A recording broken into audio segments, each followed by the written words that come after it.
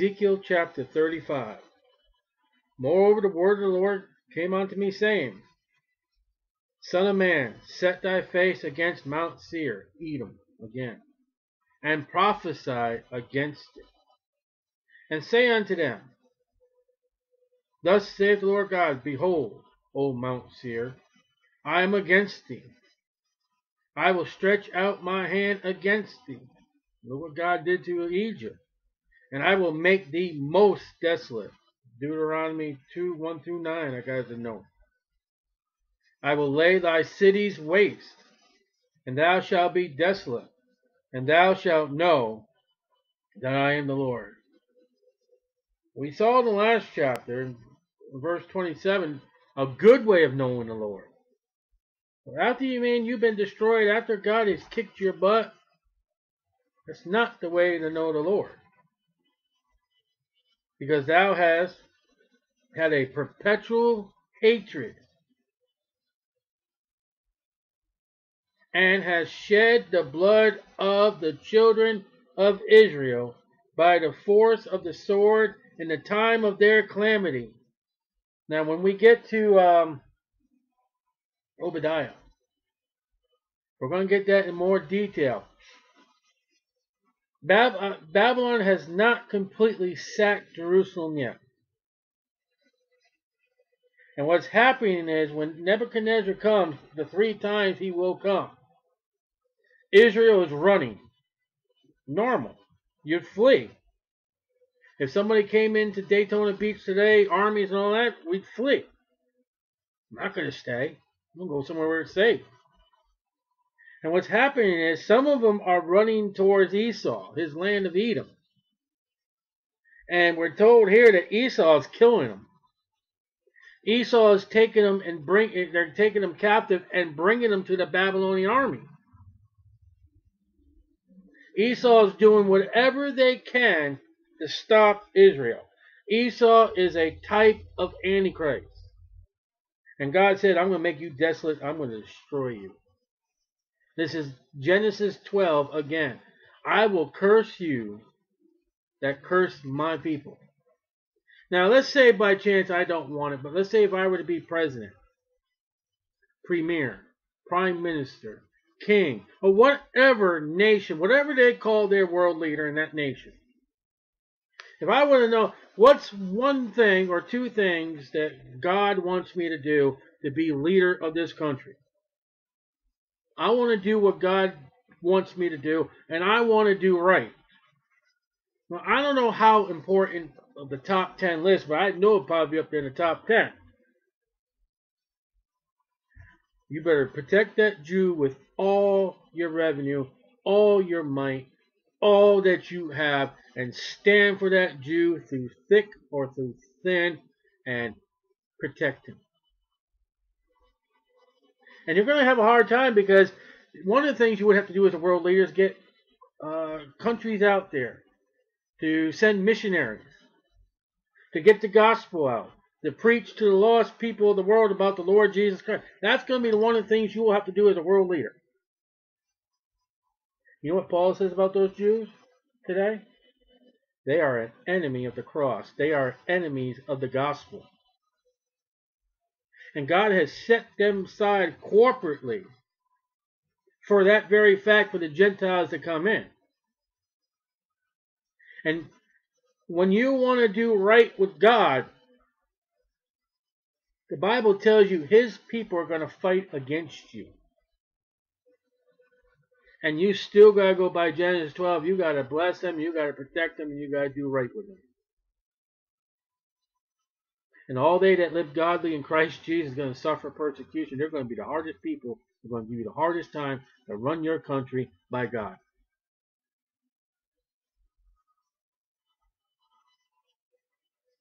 And what we've learned through Ezekiel and Jeremiah and Obadiah, and if you keep on studying all these books in the Bible, realize any nation that messes with Israel, God is going to destroy you. Where is Babylon today? It's gone. Where's Edom? It's gone. Where are all those people that went against Israel? They're gone. And do you realize that at the end of the tribulation period, the only nations that get to go in the millennium, Gentile nations. The tribulation period is not for the Gentiles. It's done. Gentiles are done. The only way a Gentile can get into the millennium is by his conduct to the Jew, Matthew 25. How do you not get passage into the millennium from the tribulation period? You curse that Jew, and God will curse you into hell. It's that simple. And when you read what Jesus said in Matthew 25, you know what's very interesting? Those people didn't even know what they were doing. He said, and I'm just quoting verbatim, he said, you visited me in jail, you took care of me when I was sick, you gave me food. And they're like, when did we do that? How did we do that? And he says, you've done it unto my brethren. Now here are people rewarded for doing good to the Jews. They didn't even know what they were doing. Here are people who do not help the Jews, not knowing what they're doing, and they're cursed. What more is when you know what you're doing? Now, let's say if I was President of the United States, and we've got a problem situation with gasoline. We've got one complete nation that has all the gasoline we need, and we've got a little nation called Israel. This nation that has the gasoline wants to get rid of Israel off the map. They want to get rid of them. They want to destroy them. And they want us to help them, or they're going to limit our resources of gasoline if we don't help destroy Israel. I would get in the Rose Garden. I will call all the news reporters. I will call for a press conference for the citizens of the United States of America and say, as of this day, we are limited, like in the 70s, of gasoline. And we're going to send our Army, our Navy, our Marines, our Air Force, and our Coast Guard to the little nation of Israel. And anybody attacks Israel, we're going to bomb the hell out of them. We're going to turn their land into a glass ice skating rink.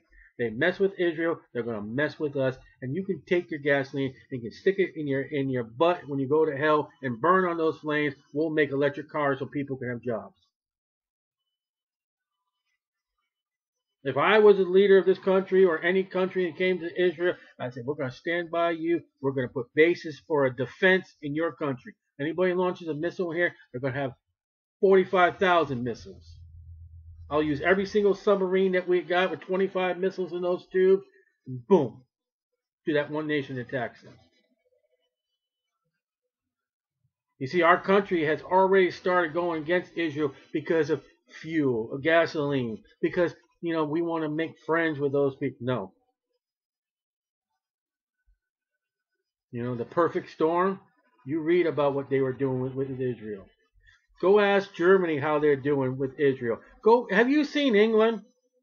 Have you seen the country where our King James Bible came from? Have you seen even pictures of walking down the street? Teenagers that look like porcupines in different colors.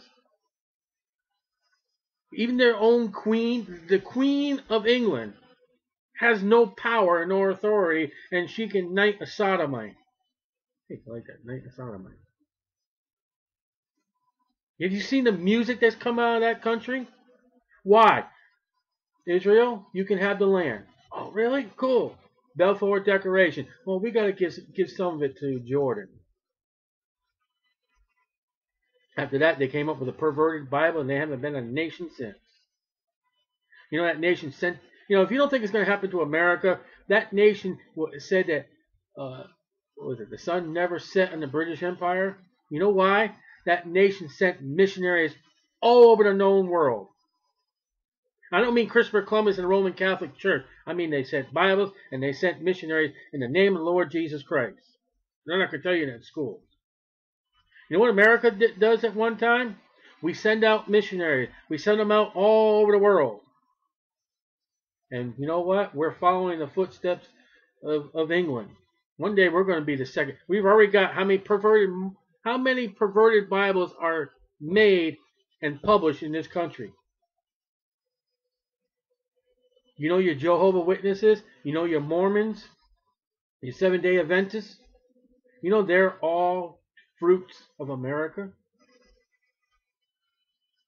They're not fruits of England and Europe or Asia.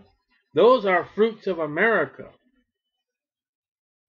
And the final straw would be, I would believe, I believe we're at the final straws right now, but the final straw would be if you want to watch something in the news, you watch the conflict every time Israel comes into our thing. You better pray for our government. Because in that moment when this government says there's something more important than the Jews, then that's it. Do you know who's running this country? Jews.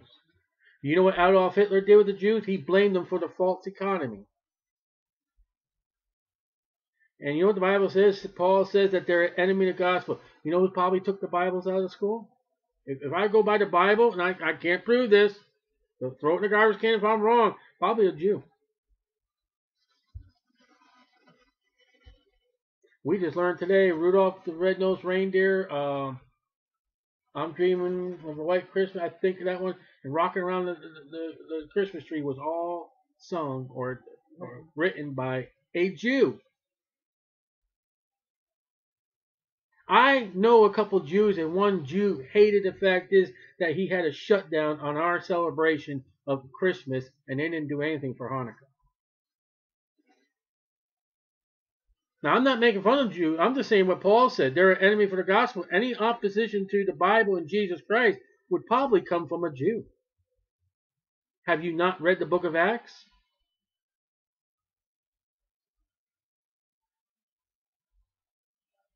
And Paul tells us to pray for the peace in Israel. He's told us to pray for the Jews. I would love to have one day before I die or after. I would love to be able to lead a Jew to the Lord Jesus Christ. Your nation, success, any nation you are, white, black, purple, green, brown, yellow, aliens, Mars, any successful nation will be based upon your conduct to God's people, the Jews. Next would probably be your conduct towards the Christians.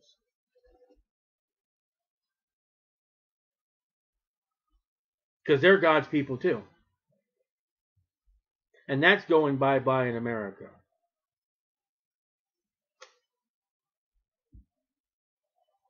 Edom or Esau was preventing the Jews from running from Babylon in an army military attack. And they were killing them.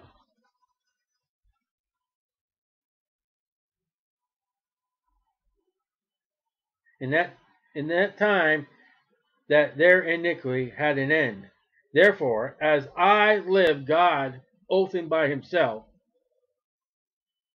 picture God walking in a courtroom, and they give him his Bible. He puts his right hand, the Lord Jesus Christ, puts it up in the air, and puts his left hand on the Bible and says, "You swear to tell the whole truth, nothing but the truth, so help me."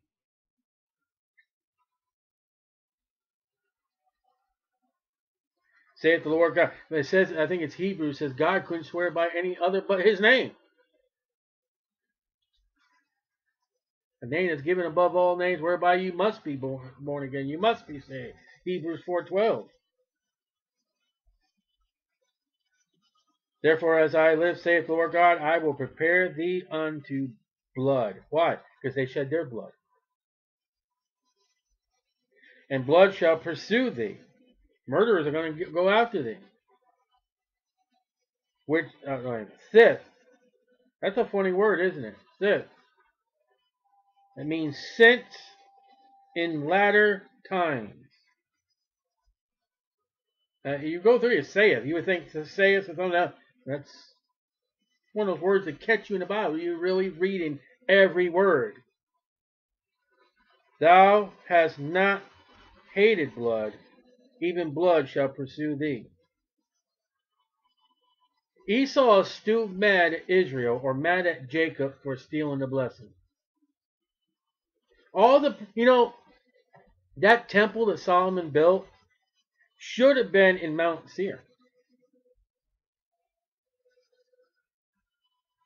Remember, Esau came in for a mess of beans, sold the birthright to Jacob. And Jacob got it. He did subtlety, but he got it through his father Isaac.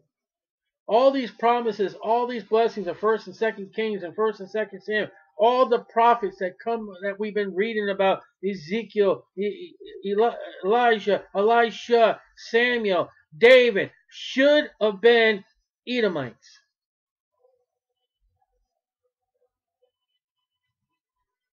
You know, wouldn't you think that, let's say, you know, you got a brother or a sister. And it's when only you two of the family, and you got this family business or family farm. And because something you did that made dad angry with you because of your brother or sister, it was their fault. You lost your entire inheritance and everything while your brother or sister gained it all. And it gets successful, it gets popular, and you see their products in the grocery store. You see their products, and you just look at that. Wouldn't that just get you angry? I could have had that. That should have been mine. Now we get into vengeance. Now we get into envy. Listen, my friend, let me tell you, I know we're going off the record here, but we're studying. You better realize as a parent, your envy, your anger, your revenge, didn't it say that Esau wanted to kill Jacob? That Jacob had to flee from his brother Esau? And yeah, they got they got together and they kissed and all that. But the children are still carrying that grudge. They're still carrying that vengeance into 588 BC.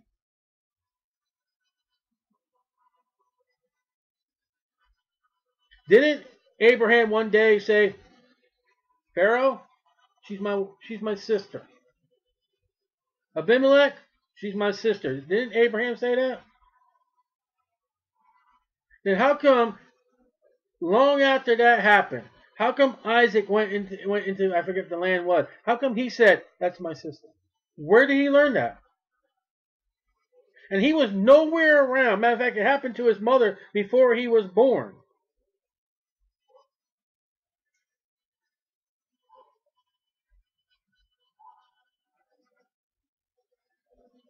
Wasn't it quite weird for Reuben to go sleep with his father's handmaid? Where did he get that from? Go back to great-great-grandpa and Hagar. And there's one thing I know as a parent, and it's a proven fact. Your children will do what you do that is a sin more than they will do right.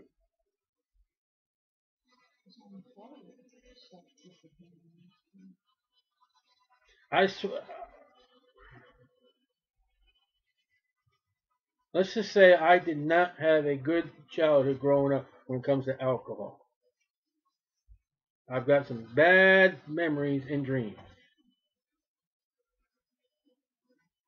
And I vowed to my mother one day, I said, I'll never drink that stuff. And I'm not even going to tell you about that story. But well, let's say I had a great object lesson when it came to drinking.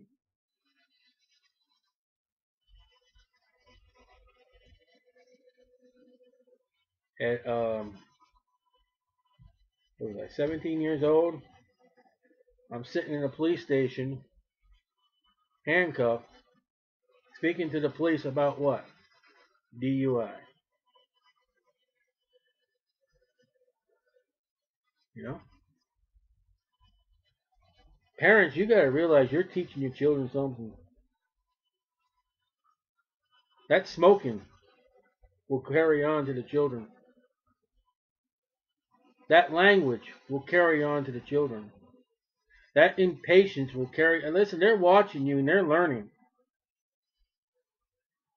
I don't want to go back to find out how long, but this is a lot of years. Esau has been dead many years. Jacob has been dead many years. But guess what? It's still going. It's the Hatfields and McCoys.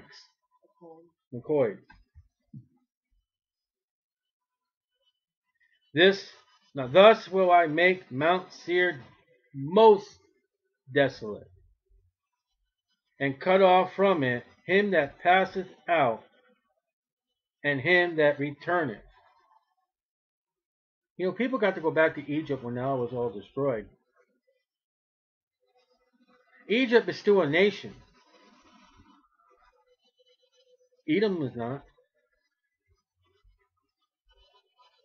I will fill his mountains with his slain men. Egypt will be totally gone one day. Germany will be totally gone one day. England will be totally gone one day. I think there's only one nation that has never been against that Jew. I think it's the Netherlands or Holland. In thy hills and in thy valleys and in all thy rivers shall they fall that are slain with the sword. And we're going to read about this when we get to, if we get to Obadiah, Lord willing. It's only one chapter. I will make thee perpetual desolations, and thy city shall not return. When you mess with Israel, God takes it personally. You shall know that I am the Lord. I believe Adolf Hitler's probably burning in the lowest hell.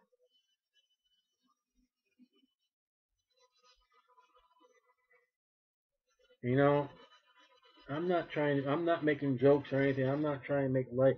Wouldn't it be kind of harsh for Adolf Hitler to be burning in the lowest hill for defying God's people and having the people that he killed there in hell with him? What could be the worst thing for Adolf Hitler? Having a bunch of Jews being around him. And he can't do nothing about it. Don't they know who people are? Didn't the rich man call out to Abraham? He knew who Abraham was. He remembered he had family. So if he remembered he had family on earth, just think of how Adolf Hitler looking at those faces that he killed and murdered. Just because they're God's people didn't mean they went to heaven, because they got to believe in the Lord Jesus Christ.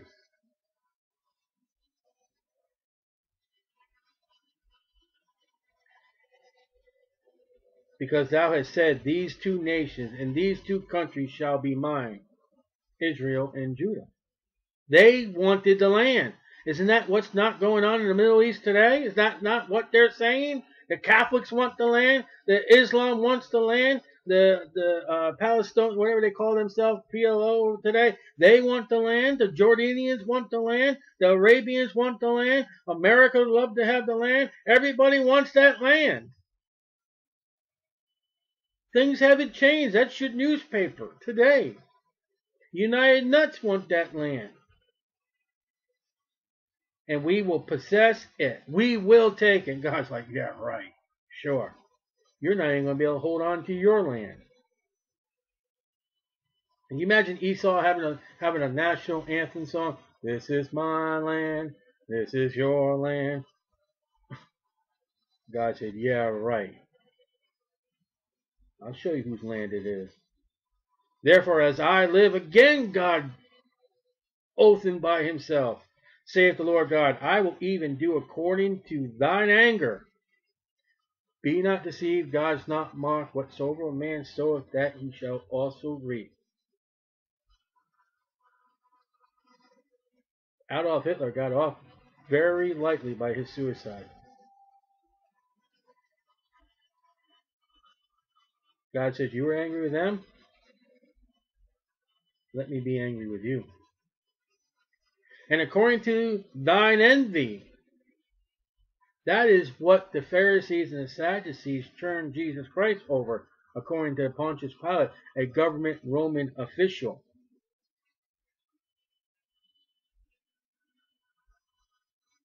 You know what envy and anger can do for you? It can get you in very bad trouble with God. Now the Bible says, be angry.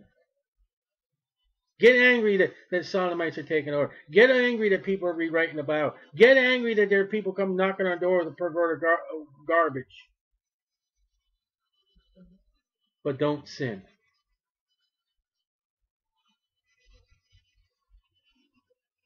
And according to thy envy, which thou hast used out of thy hatred against them, the Jews.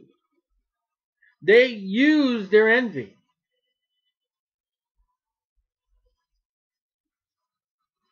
and I will make myself known among them when I have judged thee.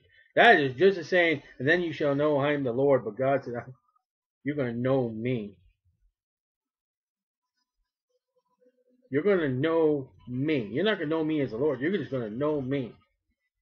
I'll get that one thing straight. I am the God of Abraham. I am the God of Isaac. And I am the God of Jacob.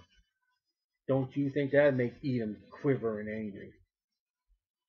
I believe people, and like I said, this is I believe. When I say I believe, you don't have to believe. I believe there are going to be people at the great white throne judgment going to be angry with God as they go into hell.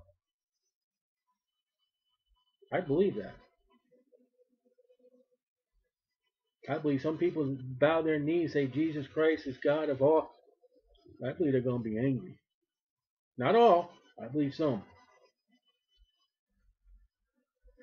And thou shalt know that I am the Lord, and that I have heard all thy blasphemy, which thou hast spoken against the mountains of Israel. So you better watch out. You better not, pal. I'm telling you why. Jesus Christ is coming. See, you give it a nice little, puffy little guy, nice guy. You know, he gives you all kinds of presents. Gift of God. And if you're bad, he gives you a lump of coal. What do you do with coal? You burn it. Have you ever blasphemed? You ever said something that no one else heard that you shouldn't have said? You ever get upset with, and listen, I'm talking about myself. You ever get upset your boss tells you, and underneath the breath, God says, I heard. I heard that, Styly. Your boss don't hear you complain. I hear you complaining.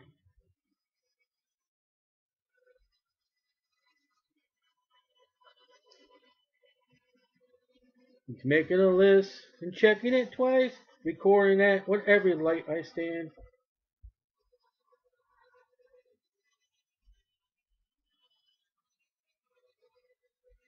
God hears everything.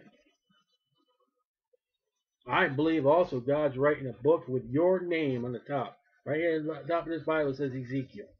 I believe there's a book with my name. That would be funny. It would be, the chapters would be December 18th. The verse markers would be 7:53 p.m., 7:55 p.m., 8:01 p.m. Wouldn't that be interesting? But let's get one thing straight by today's lesson. Let's bring it up to date today. God is recording. God hears everything you say.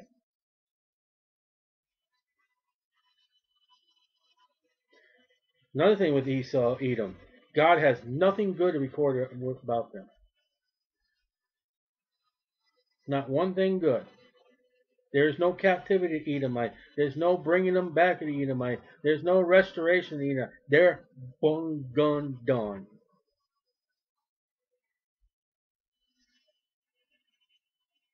I have heard the blasphemy which thou hast spoken against the mountains of Israel.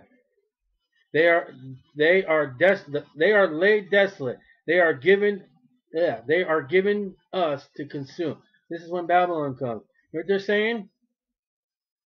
That land, that nation, that place of Israel is gone. It's done. That's exactly what the Middle East is saying today. That's exactly what the United Nuts are saying today. And God told you in the King James Bible in 2015, Ezekiel 15, verse 12, he said, I hear you saying that. I've seen your maps in the schoolroom where the map doesn't even have Israel on it. I'm going to tell you right now, this thing gets to the Middle East, any country in Islam, any nation in Roman Catholic, and anything in the United Nuts, let me tell you, your maps are standing before God and being recorded. You better repent of your sins.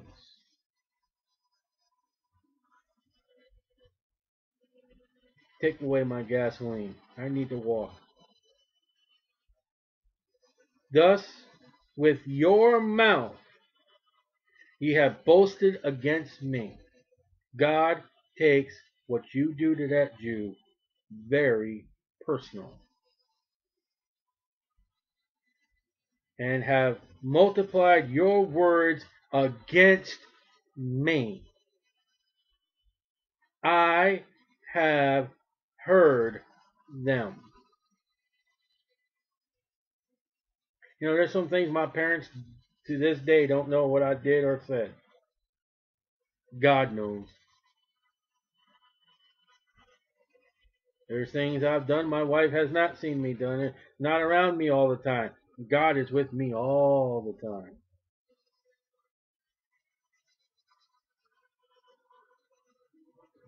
See, you want to know how not to sin? I'll tell you 2 ways how not to sin. Realize that God's with you all the time. And at any moment, God could call us all home right now. That'll get you out of sin. When we sin is when we forget God. We really love God and really want to do right with God, we'd be thinking about Him all the second. Thus saith the Lord God, when the whole earth rejoiceth. 25:12, Obadiah 10. When the whole earth rejoiceth, I will make thee desolate. The only thing I can think the whole time the whole earth rejoices in the millennium.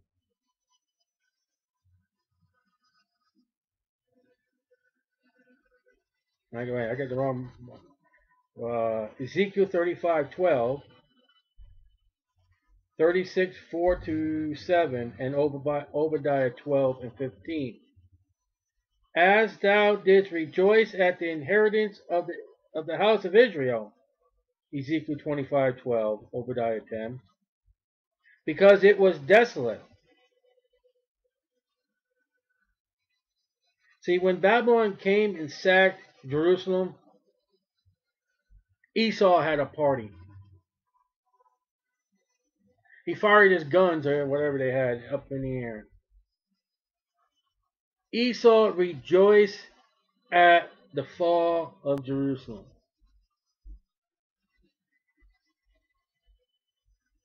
So will I do unto thee.